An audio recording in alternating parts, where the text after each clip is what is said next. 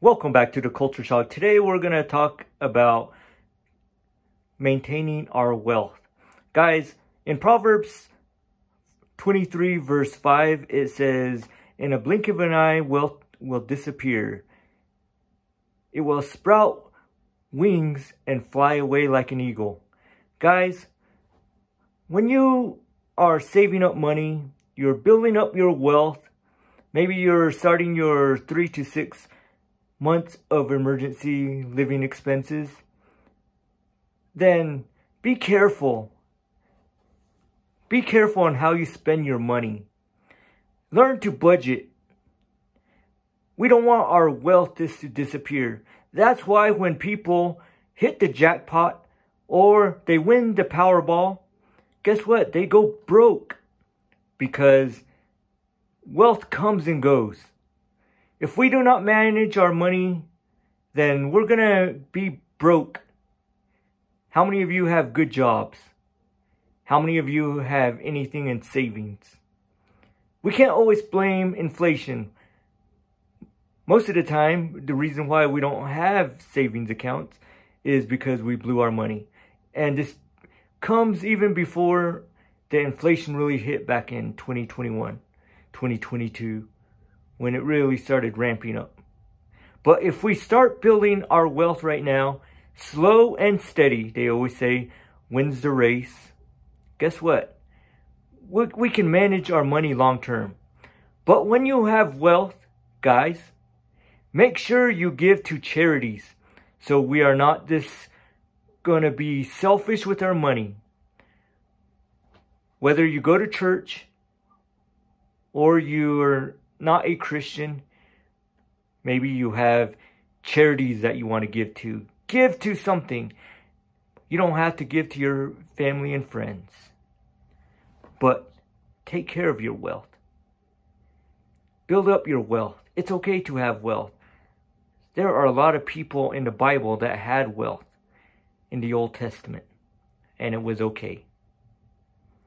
I'm not saying wealth is bad, but do it in a good way. Invest it. Save it. Give to charities. Enjoy your life. Pay your bills. Pay your taxes. But just make sure you don't blow through your wealth. When you get a paycheck, put some of it aside for your church, for your charities, for the right things in life. There are a lot of young people who get paid and blow their money. They don't put anything away for emergencies. They just go on and keep on blowing their money. Sometimes they end up moving back to their parents because they can't pay their rent. I don't want any of you to be like that. I want you guys to build your wealth. Invest your money. Give to the things that matter to you. Whether that's an animal shelter or animal cause or a church or a homeless shelter or whatever you give to. I want you guys to give so your money doesn't just come and go. Some people, they get paid, but there's nothing to show for their money or with their money.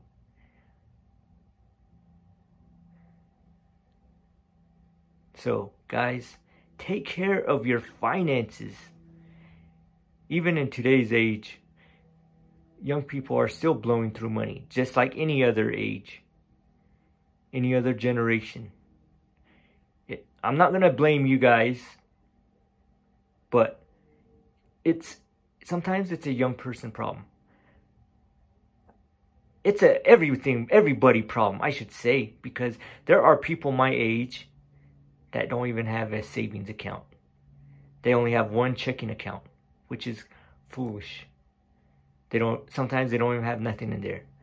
There was a teller that told me that one time when she was checking a person's account, there was only like a couple of dollars in there. And he was trying to flirt with her. guess what? If you're gonna try to flirt with someone, at least have a little bit of wealth. But I'm not saying use money to get in relationships. What I'm saying is take care of your wealth. Don't tell anybody how much money you have in your account. That's why I always use general terms of how much I have in my account. I don't tell you the exact amount. I give a certain amount away. I put some into investments. I do what I say I'm going to do, guys. I give to charities. It might not be a lot. If I was a millionaire, it would be a lot more. But guys, just take care of your finances. Don't hurt yourself in the future. If you watch Dave Ramsey or the Ramsey Show, then you'll listen to a bunch of stories of how people went broke because of materialistic things. I'm not saying it's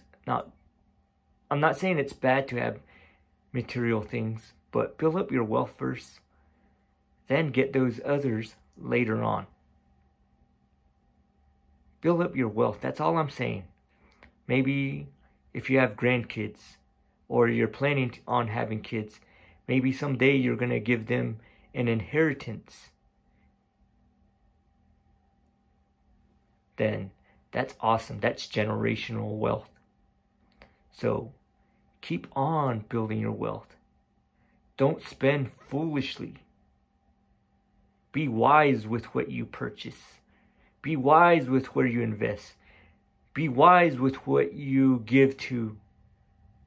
Make sure it's eternal or at least helping others. We don't always have to be selfish and just give everything to ourselves.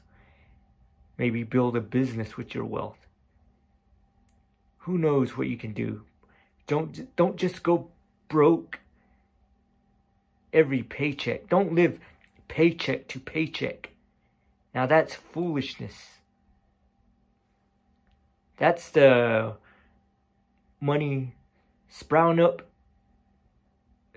wings and flying away like an eagle. Money comes and goes.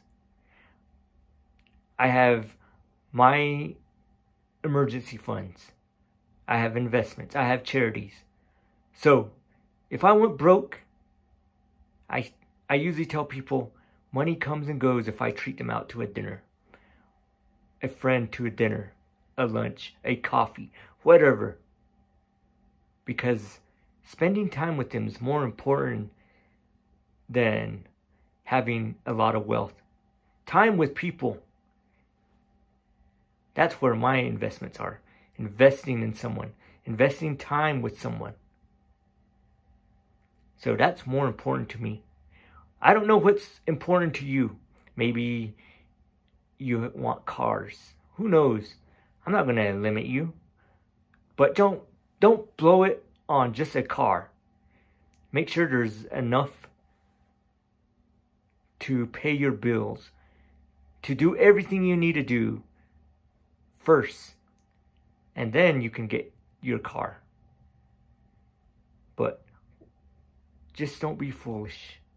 I made foolish decisions in my 20s, early 20s. I blew it on dumb things, CDs, cell phones that weren't even as cool as these modern day phones. But what I'm saying is, be wise with your finances. I don't care if you're in your teenage years, if you're in your 20s, your 30s. It don't matter. Be wise. Start now. Start putting some money into savings. Whether it's $5, $10 a week, it don't matter. Just start somewhere. Start budgeting. Use the Every Dollar app to budget. Every time you get paid, budget.